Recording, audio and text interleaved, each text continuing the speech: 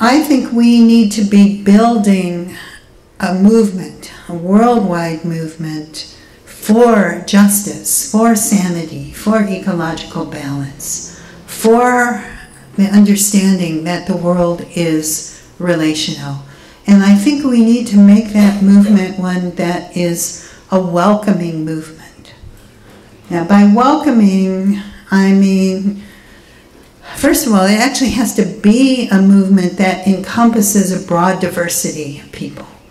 Not just people who look like us and think like us and come from the same background, but understanding that the movement for justice has to be a movement of the people who are currently at the wrong end of the stick as far as injustice goes. And that we often need to take guidance and learn from what those people are telling us.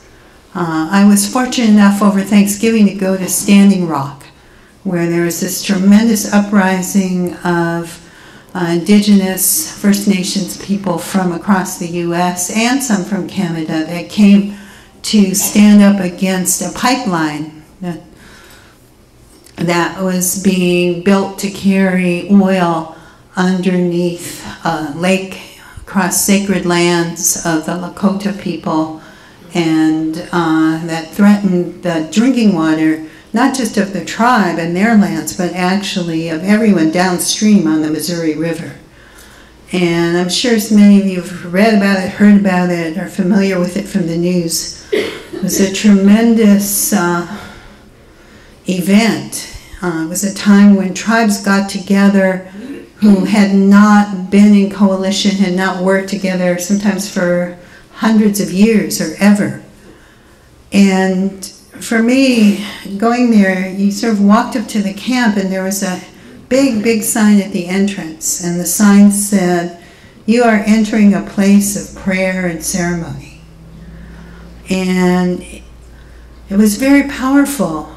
You know, I spent decades telling people, well, I think, you know, the spiritual and the political aren't separate. They need to go together. Like when we do politics, when we do political action, we need to have a base in our deep values. You know, when we do spirituality, you know, it needs to be engaged with the world if it's going to be real. If we're going to do political action, we need spirituality, or we need something, because it's hard and we're going to get burned out if we don't have something to feed and nourish us. You know, so I've been talking about it and writing about it and walking into a space where that was the whole ground of everything was tremendously powerful. And to see people really work to hold a sense of the sacred, even in a march or even in an action, and even facing sometimes some very, very intense repression, was a tremendous inspiration. I think that it was a great example also of saying, you know, the people at camp and in the action were really, really clear, saying this is an indigenous action. We need to be the ones to make the decisions. We need to be the ones to set the culture. They asked everyone to go through an orientation when we arrived. And in that orientation they said, look, we love music, music is great, but in this camp we actually don't want you to pull out your guitar and start strumming and singing. We want the music to be our music. If we're doing, you know, we honor every spiritual tradition, but in this camp, we are the ones who are doing the prayer and the ceremony. We went down to the river to do the water ceremony in the morning, and it was beautiful to see people making offerings and singing songs, and it felt really right, not just to burst into song, but to actually ask the elder, would it be okay to offer one of our songs? And to say, yes, that would be, you know, and it would have been okay if she had said, actually, no, that wouldn't be appropriate.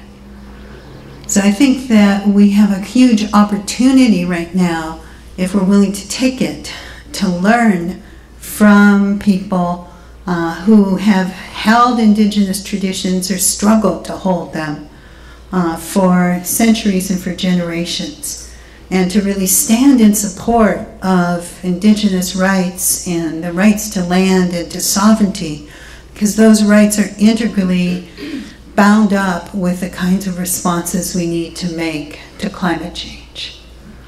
For those of us who have European heritage, I think it's also important for us to understand the history of how that indigenous thread got broken in Europe. We had a women's sweat at Standing Rock, and led by a really beautiful, wonderful woman named Lila June. And I went to the sweat at dawn, and sitting there by the fire, and she came out of the sweat lodge to welcome us, and I saw she was wearing a t-shirt that said Boudica on it. Well, Boudica was the Celtic priestess back in Roman times who led a rebellion against the Romans after her daughters were raped by Roman soldiers and nearly succeeded in throwing them out of Britain. And one of the things Lila June was saying is like, hey, if your heritage is European, you need to know it.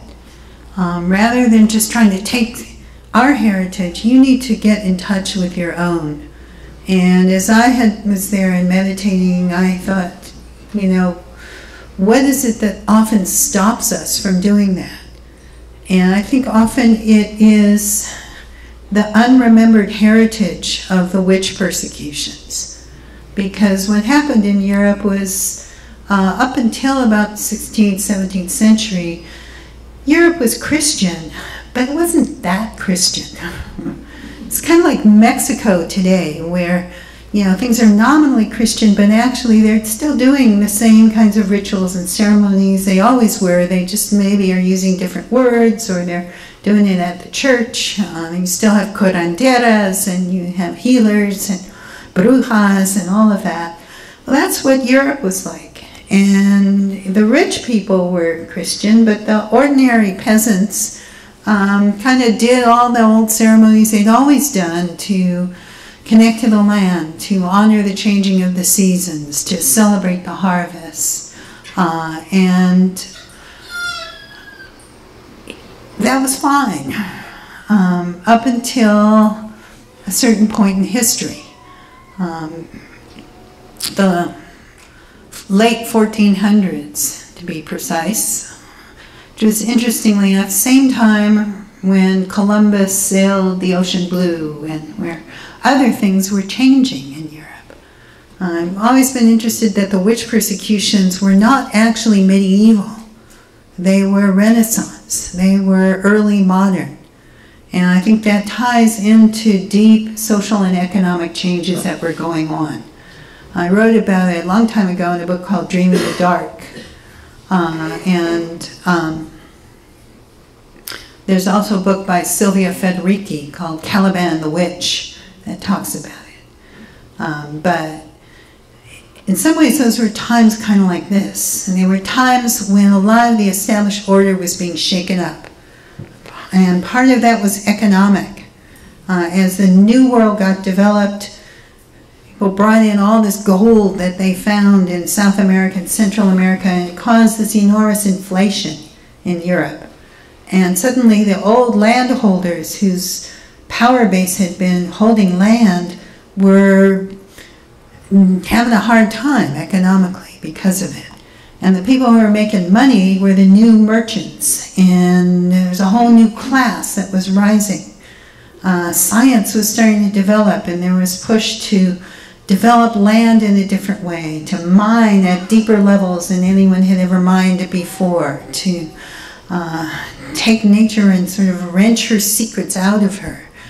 And there was challenges to the church like there had never been before, with the Protestant Reformation and with lots and lots of social movements and peasant rebellions. So in times like that, the powers that be really love a scapegoat. They really love to have something to focus everyone's attention and fears on. And witches were a great thing. Kind of like terrorists today. You know, why should you focus all your energy and all your rebellion against your overlord, who's actually the one oppressing you, when we can convince you that it's that crazy old woman down the way who's putting a curse on you. And the witch persecutions erupted and spread throughout Europe, and they were conducted in ways that if you were accused of being a witch, basically you were tortured until you confessed. And if you didn't confess, it didn't mean that you weren't a witch, it meant that you were stubborn. So there were towns in Germany where after the witch hunters came through, there were hardly any women left alive. They were primarily directed against women, although not exclusively. There were about 20% of the people who were accused and killed were also men. I think the result of the witch persecutions is they left a deep sort of cultural legacy. A legacy that sort of said, any knowledge that's not officially stamped with the approval of the authorities is dangerous. Any woman who stands up and is powerful and effective is dangerous and possibly evil. I think we saw that legacy really working in our recent elections in people's responses to Hillary Clinton. You know, it was very, very clear to me whether you liked her, didn't like her, liked her policies. There was a level of vitriol about her that was way beyond anything that was rational. And that wasn't just coming from the right wing. That was coming from people who think of themselves as progressive. And I think it actually goes back to the depth of that archetype of powerful women being dangerous and suspect. It meant that healing traditions that weren't the ones approved of by the authorities were seen as dangerous and evil. And it meant that anything that had to do with your intuitive connection to the earth, with understanding the earth is alive and sacred, with understanding that sacredness was embodied and that the universe was dynamic and changing, that became something suspect and evil. And I think that legacy still holds today. And I think it's a good one for us all to maybe just take a breath and release it. And recognize that in some ways it is that terrible split, that fear, that need to only believe that what's real is what can be quantified, what can be numbered, you know. That is what stands in the way of us being able to experience the world as relational, to be able to really make the shift that we need to make in order to truly value those things in the natural world that sustain our lives, and in order to truly stand up for a world in which every human being has a sacred value as a child of the goddess, as an embodiment of that sacred spirit. If we can do that, if we can release some of that fear, then I think we also are actually at a very exciting moment in history. Is the other really surreal aspect about climate change is that not only are we not paying attention to it, but when we do, we sort of sink into this morass of despair and despondency as if there were nothing we could actually do about it, which may be partly why we don't pay more attention to it. But actually there's an enormous amount that we can do about it, and the things that we need to do about it are actually not like grim, horrible, terrible, painful things. You know, they don't mean that you have to like give up living a decent life and go lie on the ground in the cold and shiver through a freezing Canadian winter in nothing but a bearskin. They don't mean that you have to like, I don't know, take little children out and dip them in boiling oil, or, you know, there are nice things. means we have to take horrible, poisonous, toxic industries and stop extracting them and shift to clean, safe renewables. Like, what's not to like about that? And we can, you know, and we actually can power the world in ways that are clean and that are healthy and that are not going to be like destroying the lands and the lives of indigenous people like a lot of oil extraction is. It means that we probably need to stop shipping food and commodities and everything we make and touch all over the world and producing them in the places where it's cheapest and labor gets paid the least and environmental standards are the most lax, and actually bring enterprises home and relocalize them and produce the things we need somewhere close to where we need them. It means we need to stop growing our food by pouring poisons on them and herbicides and pesticides and chemical fertilizers on the soil that are destroying the soil and destroying our land and giving us food that actually isn't nourishing and is toxic. And we need to grow food in ways that are healthy and that actually regenerate the soil and regenerate the land and provide habitat for wildlife.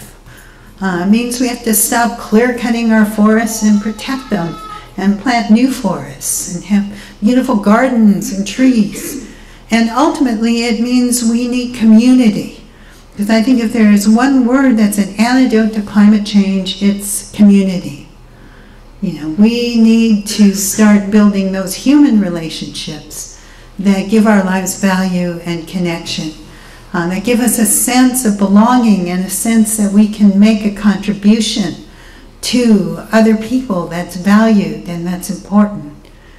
And when we have that community, then we can do all the rest of it. All the rest of it falls into place. And we need a lot less stuff, right? And have a lot more things like time and love and friendship and good conversations and really good food and potlucks. All those things that make life worth living. So, in order to do that, again, I think we first of all need to understand and believe that it's possible.